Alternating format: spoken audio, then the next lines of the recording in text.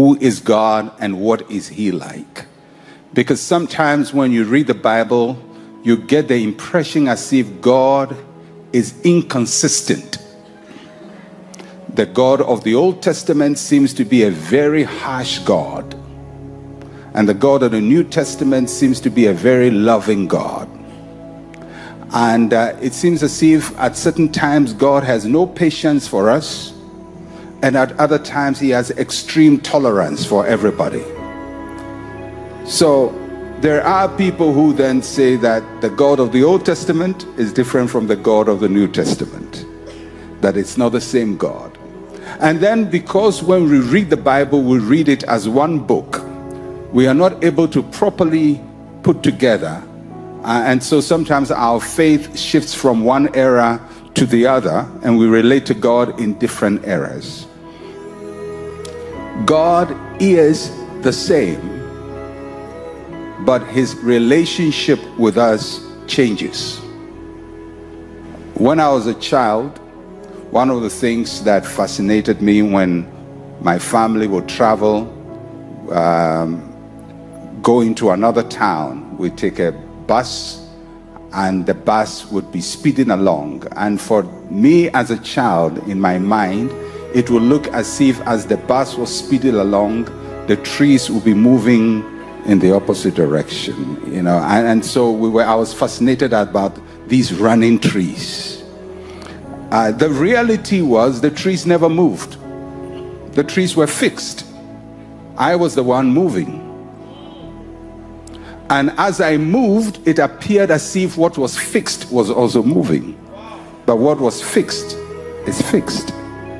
God is fixed, but man moves. And when we move, our relationship with him changes. Then it appears as if God is changing, but he is not the one changing. We are the ones changing. God is eternal. He is the same yesterday, today, and forever. But God is relational. God is relational. And when we say God was relational, it means that God lives with relationship. God relates. God does not dwell in isolation. In Genesis chapter 1 verse 26, he says, let us make man in our own image. Let us. That is relationship. Relationship in God. God is relational in himself. Father, Son, Holy Spirit. The Trinity is relational. And then he made us to be related to him. In Ephesians chapter 2 verse 19, the Bible says that we are members of the household of God. The members of the household of God.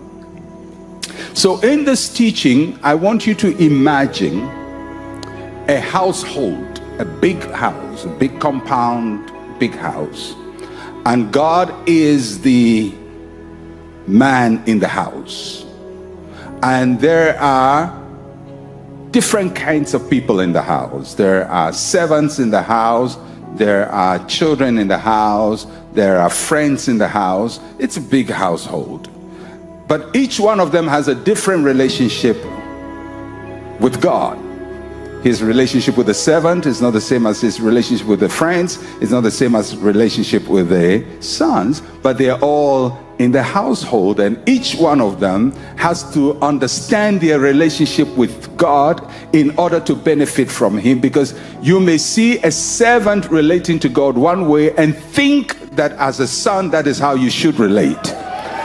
But the relationship between the father and the servant is not the same as the father and the son. So imagine this household, and I'm going to take you on a journey. Just be patient with me. You'll get me at the end, but be patient and follow me as I teach this. When God created man, he created man in his own image. Adam was a created child of God. Created child of God. It's very important. They're different children of God. Adam was a created child of God. God created him from the earth and breathed his spirit into him, and he became a living being.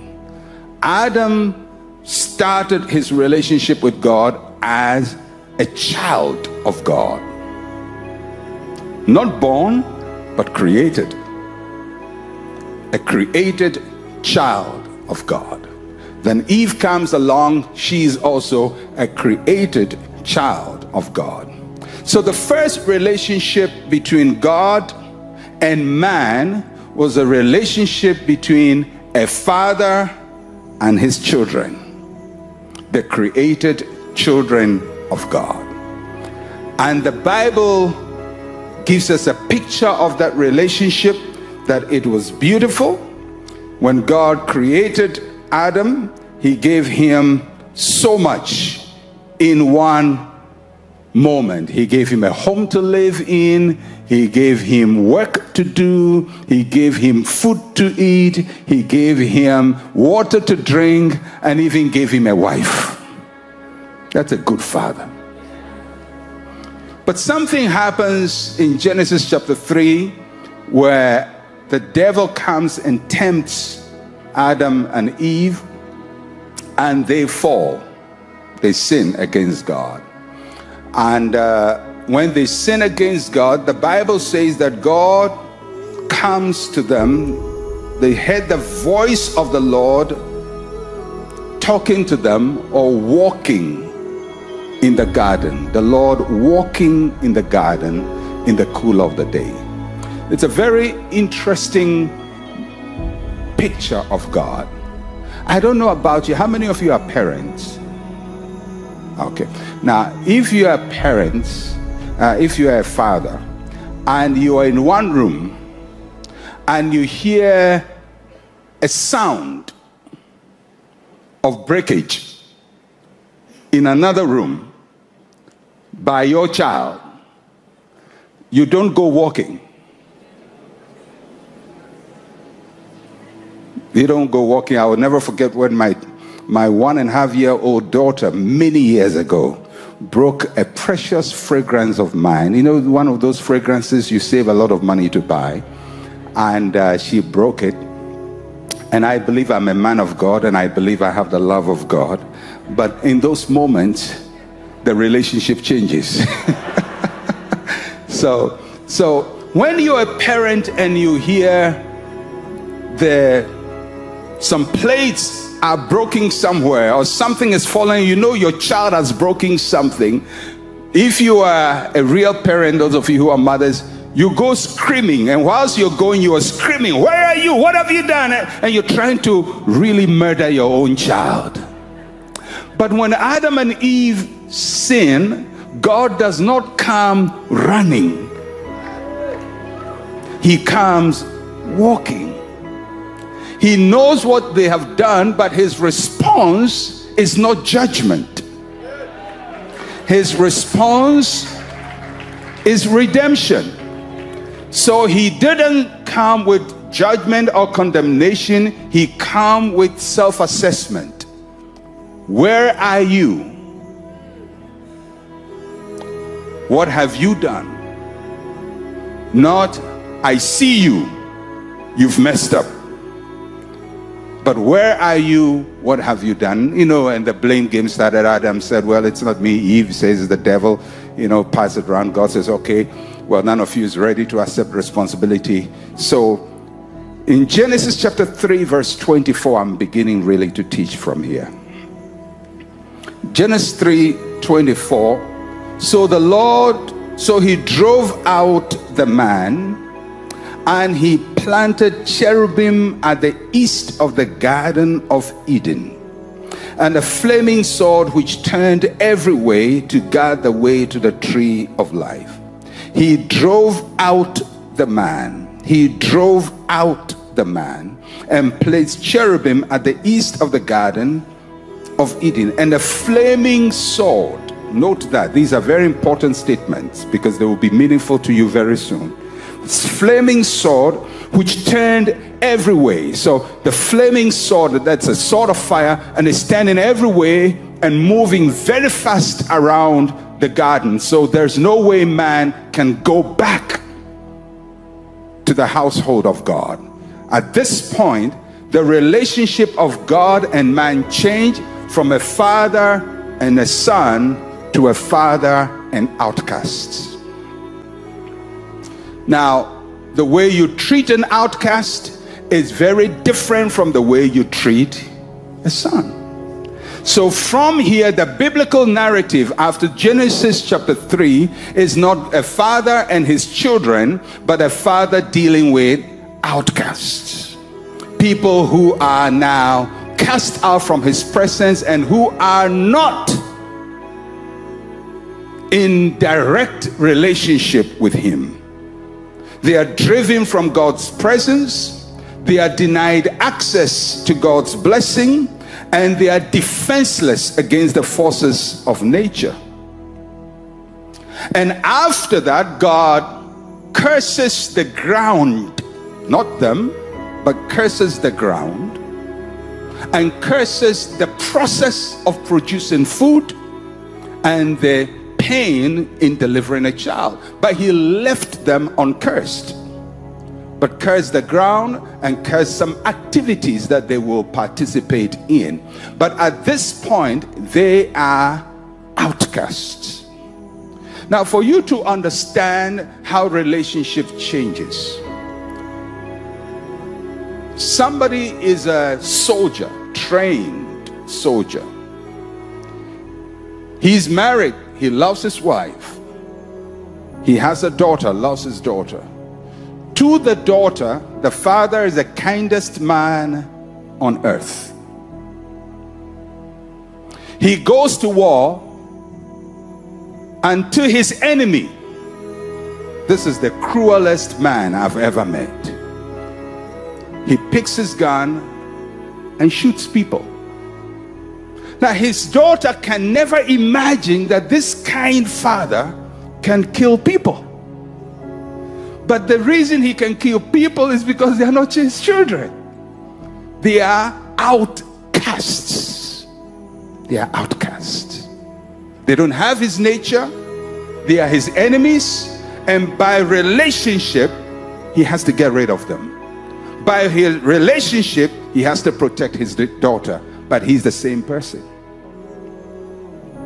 When God took man out from the garden, man became an outcast and became a recipient of the wrath of God. And so when you read the Bible from then on, it seems as if God is just doing really bad stuff for man. It ends up with Noah. He knocks off everybody and starts the whole process again, and he's still not happy with what he starts. And man goes on as outcasts. Now, it's very important that outcasts are not the same. There are good outcasts and bad outcasts. Now, why do I say that? In Genesis chapter 4, Adam and Eve have two children. First is called Cain, second is called Abel. Cain and Abel never experienced Eden. Their life starts as outcasts. I'm sure Adam and Eve tells them, we used to be in the household and we think one day we'll go back there. They can imagine relationship with God, but they are outcasts. In the process of time, these two boys bring their offering to God. And you know how that story goes. Cain brings of the fruit of the earth. Abel brings of the fat of the land. Cain murders Abel. They are both outcasts. One is a murderer, the other is a worshiper. But they are both outcasts. Abel is not a son. He's an outcast. Cain is an outcast. But among the outcasts, there are people who have a decent life, decent attitude. And among the outcasts, there are people who are horrible. But they are all outcasts. Now, it's important to understand that because, you know, sometimes you can see a very nice human being, good-natured, nice, but not born again. And we say, oh, how can God just look at such a person and punish him? God doesn't punish people. God treats you based on your relationship. If you're an outcast, whether you gave him a good offering and you worship nicely, you're still an outcast. You're not in his family. So there are good people who are outcasts, nice, decent people, and then there are bad people who are outcasts. But the Bible says all have sinned and fallen short of the glory of God. Now, the way I like to explain that is, if there is a big valley, maybe a big valley, something very wide like this platform, and we're supposed to jump from one end to the other. And somebody starts from the end and starts running, but he gets to jump and he jumps only 1 foot and falls into the valley. He has fallen short. Another guy starts and runs very hard and jumps 5 feet. He's improved on the 1 foot, but he's still falling short. And a very good athlete, trains so hard and starts running and jumps all the way right to 1 foot to make it, and then he falls. Now all of them fell into the valley. One tried very hard, one was very good, but they all fell into the valley. God does not deal with us based on our effort, because our effort ends up in the same way, unless he provides a bridge. So between Cain and Abel, we see 2 types of outcasts. Abel, the child of obedience, sacrifices and gives of his best, seeks for God's approval, but he's still an outcast. And Cain, bad boy, still an outcast. So in the human race now, God has to find a way to reach man. He has to find a way. Man cannot reach him. He has to reach to man. And so after the flood of Noah, God starts a relationship with a very unique, interesting gentleman called Abram, later to be called Abraham. He's minding his own business. He's an idol worshiper. He's an outcast. He doesn't know God. He's not interested in worshiping God, but God decides, I have to do something about the human race, so I have to find a way to legitimately bring them back to the household. So he finds Abraham and starts communicating with this Abraham. Now if you look at Genesis chapter 12 from verse 1 to 3, now the Lord God has said to Abraham, get out of your country. I want you to note the phrase the Lord God had said, or the Lord God said to Abraham, get out of your country, from your family, from your father's house, to a land that I will show you. I will make you a great nation. I will bless you and make your name great, and you shall be a blessing. I'll bless those who bless you. I'll curse him who curses you. And in you, Abram, all the families of the earth shall be blessed. Powerful statement. God is saying, Abram, I'm about to do something with you, but it's not just about you, it's about the entire human race, because I want to do something with you that will affect the entire human race. In you, Abram, all the families of the earth shall be blessed. In chapter 13, verse 14 and 16, and the Lord said to, note that phrase again, the Lord said to Abram, after Lord had separated from him, lift up your eyes now and look from the place where you are, northward, southward, eastward, and westward. For all the land which you see, I give to you and your descendants forever. And I'll make your descendants as the dust of the earth. Your descendants are going to be numerous, Abraham. So God is saying to Abraham, I'm going to do something with you that is going to affect the entire human race. And what I do with you will produce people out of you that cannot be numbered. And then after that, Abraham meets a very interesting, mysterious personality. His name is Melchizedek, of whom we have so much to say that we can't say now. But this Melchizedek is an interesting person whom the Bible later says has no beginning and no end. But he appears on the scene and he blesses Abraham. And Abraham gives him a tithe of all. Very interesting.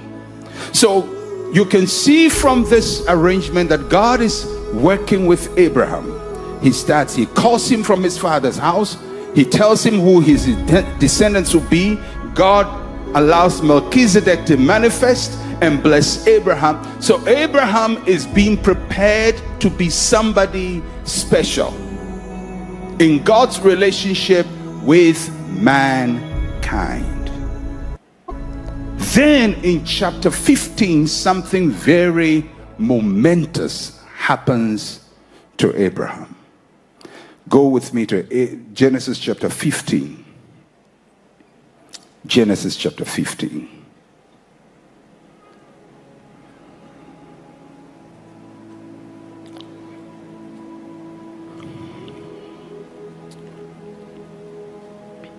And it says, after these things, the word of the Lord came to Abram in a vision, saying, do not be afraid, Abram.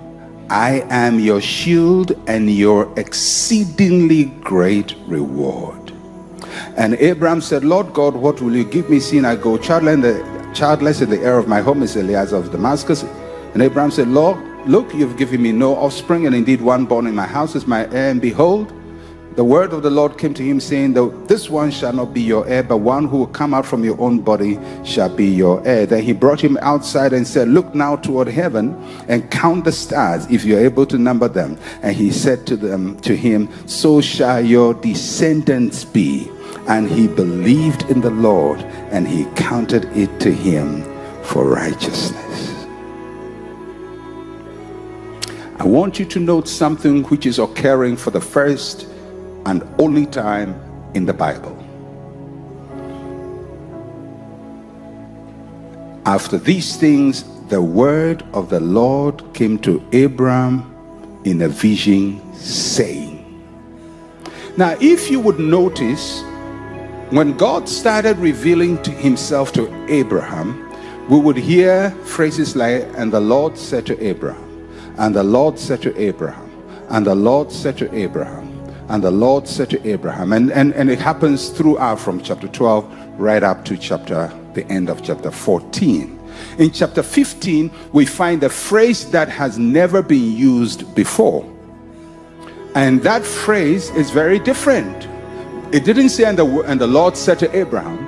It says, and the word of the Lord came to Abram in a vision, saying. There is nowhere in the Bible that these sequence of words occur. Later in the prophetic books, Ezekiel and so on, you hear, and the word of the Lord came to Ezekiel, or the word of the Lord came to Jeremiah, but you would never hear the phrase, and the word of the Lord came to Jeremiah or Ezekiel or anybody saying. You will hear the word came to them, or the Lord said to them, but not this sequence. It happens only this time in the Bible, only once. Now, if it happens only once, it must have a unique meaning. So we need to understand what is happening now. Remember, God wants to bring his people back to the household. He picks on Abram, not by works, but by grace. Not because Abraham is smart or intelligent, or Abraham had done a better sacrifice or sown a seed. No, Abraham is just minding his business. God says, I think I can use you. He later explains why he wants to use Abraham, because Abraham has the ability to impart knowledge, and he needs to do something with him that Abraham is going to impart to everybody else. I talked about that the last time. But I want you to watch. It says, and the word of the Lord came to Abraham, saying. The word of the Lord came to Abraham in a vision. Now, it didn't say that Abraham had a vision, but it says the word of the Lord came to Abraham in a vision and spoke to Abraham. Now, what Abraham saw was an entity which had never been seen ever in human history up until this time. And this entity is called the word of the Lord. This entity called the word of the Lord came to Abraham in a vision and spoke to Abraham. So when Abraham is hearing, he's not just hearing a word in a vision, he's hearing from a personality called the word of the Lord. All right. Now, so this personality called the word of the Lord appears to Abraham, and he says something to Abraham. Now, I need to break it down a little bit, and then we're going to analyze what he meant by what he said. So the question is, who is the word of the Lord? Now, John, who later appeared later in time in John chapter 1, says, in the beginning was the word, and the word was with God, and the word was God, and he was in the beginning with God. But that doesn't really explain what had happened. But later on, Jesus Christ himself answered that question in John chapter 8 from verse 54 to 58. Jesus said, if I honor myself, my honor is nothing. It is my Father who honors me, of whom you say he is your Father. Yet you have not known him, but I know him. And if I say I do not know him, I shall be a liar to you, and I do not know him and keep his word. Verse 56. Your father Abraham rejoiced to see my day, and he saw it and was glad. And the Jews said to him, you are not yet 50 years old, and you have seen Abraham? Jesus said to them, most assuredly I say to you, before Abraham was, I am. Now, what Jesus is saying, before I appeared this time, I had appeared earlier to your father Abraham. When did he appear to the father Abraham? And the word of the Lord came to Abraham in a vision, saying.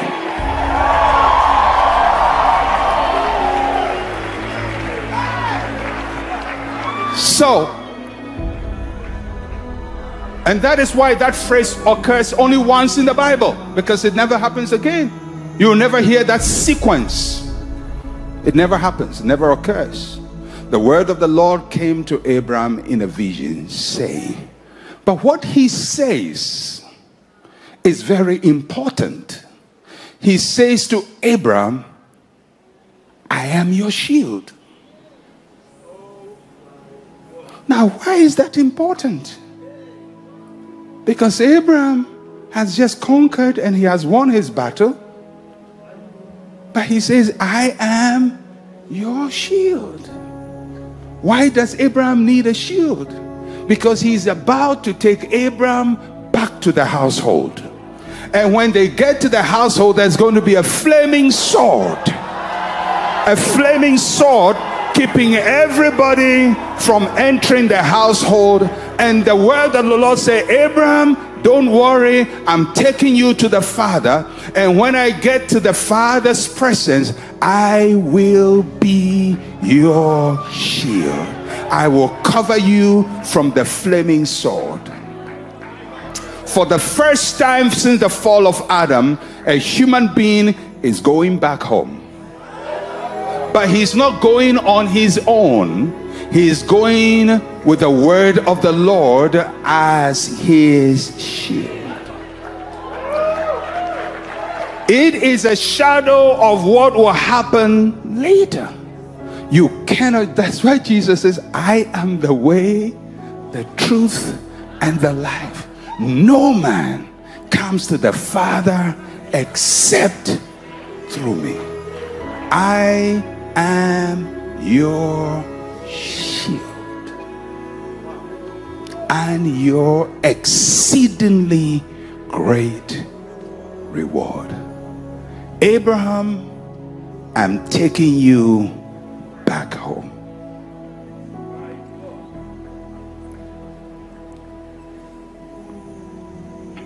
Now Abraham enters the household of God,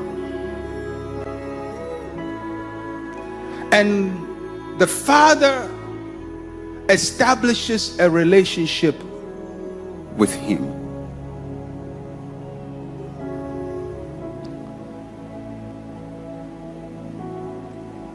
When he goes to the household of God, he goes not as an outcast, because now he's in. But he doesn't also go as a son. He goes as a friend. As a friend of God. Isaiah chapter 41 verse 8 and 9 says, but you, Israel, are my servant.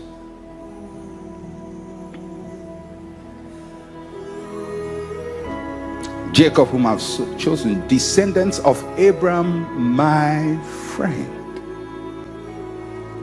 It's very interesting. Israel, you are my servant. Abraham, you are my friend. It's very interesting because it shows you the different relationships God is going to have with different people. The rest are outcast. Abraham is a friend. Israel, servant. The father's relationship with outcasts is different from the relationship with friend, different from relationship with outcasts as servants. For you, Israel, Abraham, are friend, my friend. In James chapter 2,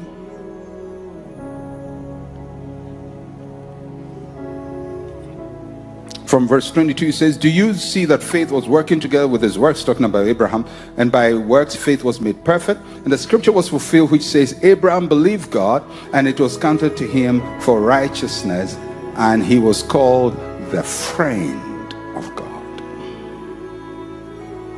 Abraham has access to the Father's household, but he has a friend's access. Friends don't stay in your home forever. They come in and they go out. They come in, they have what is called visitation rights.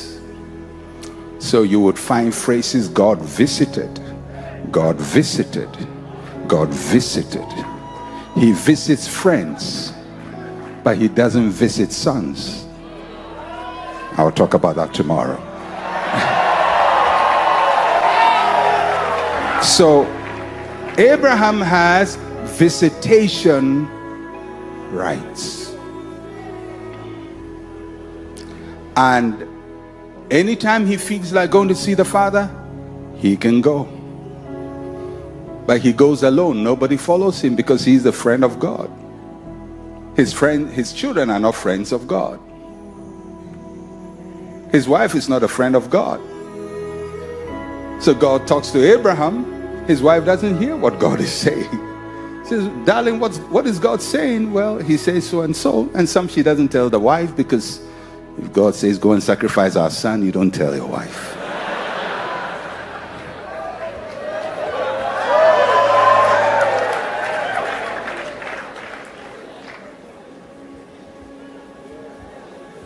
So later on, God says, Abraham, you know what? What I'm doing for you is not just for you alone. I'm relating to you, but in you, all families of the earth will be blessed. So we have to start expanding this relationship. So I'm going to give you a password or an access code. And anyone who has that access code, even though they are not my friends, because they have Abraham's access code, they can come to me. So he established an access code with Abraham. It was called circumcision. He says, I'm going to mark you specially. I'm going to mark you. And this mark I'm giving you, Abraham, I want you to give the same mark to other people. And whoever you give their mark to, I will receive him. So start with your sons, and then start with your servants, even your servants who are not Israelites. If you mark them with this mark, they are accepted with me, because I relate to them through you. They are not my friends, but they are friends of my friend. And because of that, you can have access. So this relationship, remember, what God is doing is expanding it. He's not just relating to Abraham, he's relating to the whole world, but he has to start with Abraham, and he starts with circumcision and begins to pass it on. Every child born through circumcision becomes part of the access, including the females.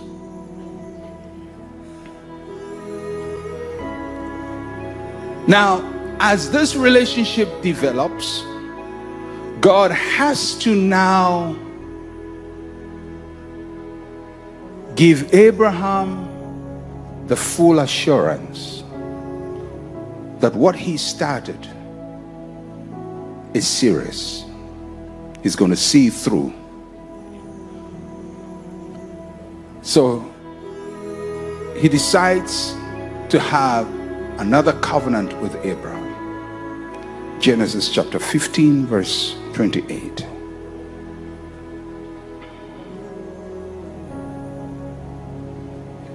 Now, when you look at the relationship with Abraham, on the surface, it looks like it was a covenant just with land. A land God will give Abraham. But the book of Hebrews says to us that Abraham really wasn't looking for a land. He was looking for a city whose builder was God. So when you hear them talking, you think it's like a land transaction, but it's not a land transaction. It's bigger than a land transaction, because Abraham understands this relationship is not just about a land, it's about a city. It's about a household we must possess. It's about a spiritual relationship with God we must have. So Abraham, although he's talking about land, he sees it in the terms of a spiritual relationship. A city whose builder is God. All right. Now, Abraham says to God in Genesis 15 verse 18, Lord God, how shall I know I will inherit it? How shall I know? And he said to him, bring me a 3-year-old heifer, a 3-year-old female goat, a 3-year-old ram, a turtle dove, and a young pigeon. And he brought all these to him and cut them in two down the middle and placed each piece opposite the other, but he did not cut the birds in two. And when the vultures came down on the carcasses, Abraham drove them away. Now when the sun was going down, a deep sleep fell upon Abraham. Behold, horror of great darkness fell upon him. And then he begins to speak to him about what was going to happen to his descendants, and so on and so forth. And the Bible says that in verse 17, it came to pass when the sun went down, it was dark, that behold, there appeared a smoking oven and a burning torch that passed between those pieces. And then the same day, the Lord made a covenant with Abraham. Now God says to Abraham, bring a heifer, a 3-year-old female goat, a 3-year-old ram, a turtle dove, and a young pigeon. There are 3 big animals, 2 small ones. So he cuts the heifer and the goat into 2, cuts them into 2, in the middle, in 2, cuts them in 2. And then he lays one part on one side, the other part on the other side. One part on the other side, the other part on the other side. So if you cut 3 animals in 2, that's about 6 pieces. So you have 3 rows here, 3 rows here, and a path in the middle. And then 2 birds, one on one end, not cut, but one here, one there. So in all there are 4 animals, all killed. 4 on one side, 4 on the other side. And there is a middle path. Now, what is happening, Abraham fully understands what is going on. Because this is what happened in Abraham's culture. Abraham is a Syrian. And in the Syrian culture, this is what happens when you want to affirm a covenant or a promise to somebody. Normally, when a major king conquers a smaller king, the smaller king would do that, cut these animals, put them into 2, and the smaller king, the conquered one, the minor one, would walk in the middle of the animals and swear to the one who has conquered him and say, if I break my word, let me be like these animals that have been cut. In other words, if I break my word, my covenant with you, I am dead. Kill me. My life ends like these animals. So God says to Abraham, I want to show you how serious I take this relationship with you, and what I'm going to do through you to the rest of the human race. He says, cut down these animals. Now, Abraham is the minor, and God is the superior. God is eternal. He never dies. But he now brings himself to human language and human terms. And he says, I'm going to do something to you, Abraham, to show you the seriousness of what I have committed. And so when he starts this process, he puts Abraham to sleep. He says, Abraham, this has nothing to do with you. If you don't worship me for the rest of your life, I will still honor this. If you fail me, I will still honor this. It is not a covenant with you. It is a covenant between me and me. God swore by himself.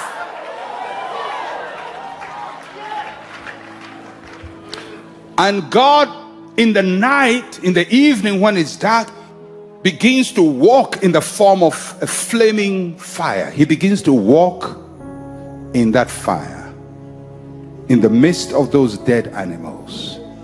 And he says, I swear to you, Abraham, if I fail, I am no longer God.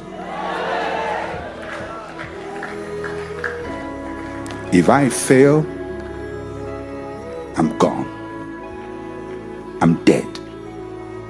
I put eternity, all creation, everything that has been created in the entire universe, on all planets and galaxies, everything that exists, I put it at your disposal, Abraham. If I don't make you come back home to my household to be part of my family again, I will no longer be God. And he swore to him that day. From that day onwards, God elevated his relationship with Abraham. You know, we think God hears us because we have faith. We think God hears us because we tried hard. But God says, go to sleep. This is not about you. It's great for you to fast, but God doesn't answer your prayer because you fasted. He doesn't answer your prayer because you prayed for long. He doesn't answer your prayer because of how much scripture you know. He has sworn by himself. It's all about him. This is God on display, Jehovah on display. He says, Abraham, I'm bringing you home. I'm bringing your descendants home. I'm bringing the human race home. As many as will believe what I have done, I bring them home. And whilst they remain faithless, I will remain faithful. From that time on, God is saying, nothing human beings will do from today will change my mind. They can deny me. They can blaspheme against me. They can say I don't exist. They can worship whatever they want to worship. But I have said it. I will bring them home. And that was the promise he made to Abraham. The day you receive Jesus Christ, you think you found him. He found you.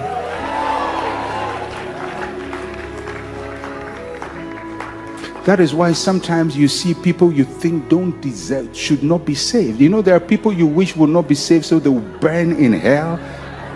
Hellfire, go to the deepest zone of hell and really burn, and their fat drop, you know, like a kebab, you know, yes, drop. And whilst you're burning, you want to stand there and say, you see now, you see where you are. Now, God is bigger than your jealousy and your anger and your discontent. Your anger is not God's anger. Your frustration is not God's frustration. Your hatred is not God's hatred. God doesn't hate people you hate. You know, sometimes we pray and say, God, kill my enemies. Your enemy is somebody God wants to bring home. Have you noticed how sometimes your enemies prosper and you wonder what's happening? Because God says, I have sworn.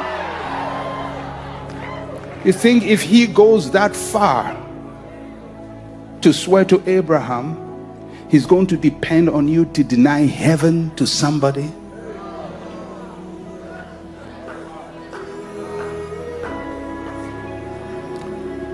On the basis of this relationship, God begins to share his secrets with Abraham and begin to tell Abraham about future things and what would happen and how the world would turn. And he begins to have this close encounter with Abraham, his friend. But later on, through Abraham's descendants, he doesn't just bring Abraham and his family, he brings a nation in. And I'm going to talk about that tomorrow. And I'm going to talk about how we became sons and what it is to be sons of God.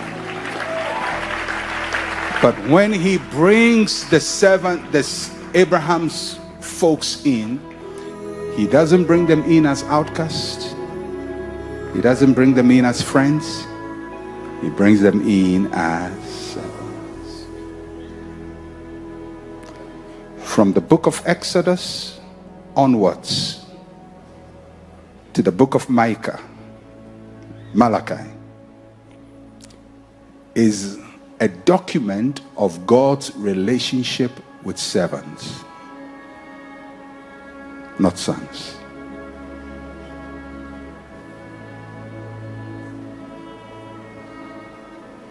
Because all of them were servants. And I'm going to show you why he brought them in as servants and how he moved us from servanthood into sonship. And when he makes you a son, don't desire the ways of the servant. When he makes you a son, you don't desire the way of a friend. I know we sing that song, I am a friend of God.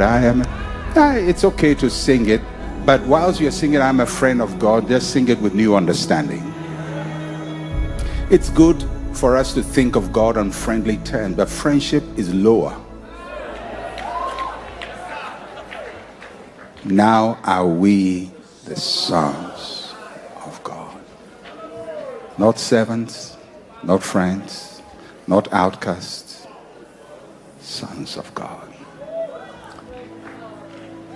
Tonight I want you to just begin to worship the Lord. That his covenant with you is endless. That nothing can change his love for you. Nothing can change his desire to bless you. Nothing can change his purposes for your life. Your prayer may not be strong, but God is strong. Your faith may not be strong, but God is strong. Oh, just begin to worship him. He's a God of covenant. He's a faithful God. He's a God of power. He's a God of mercy. We are citizens of his household, members of the household of faith. We worship you, Lord.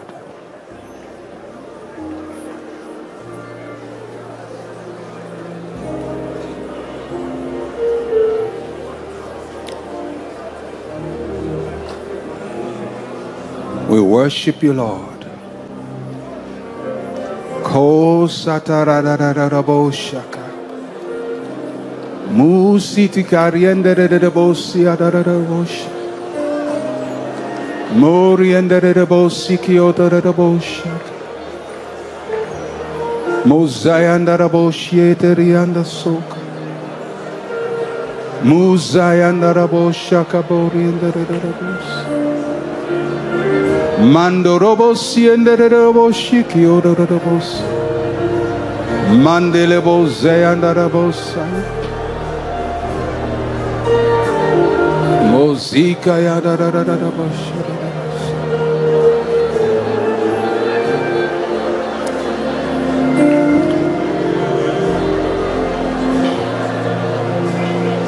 Listen to me.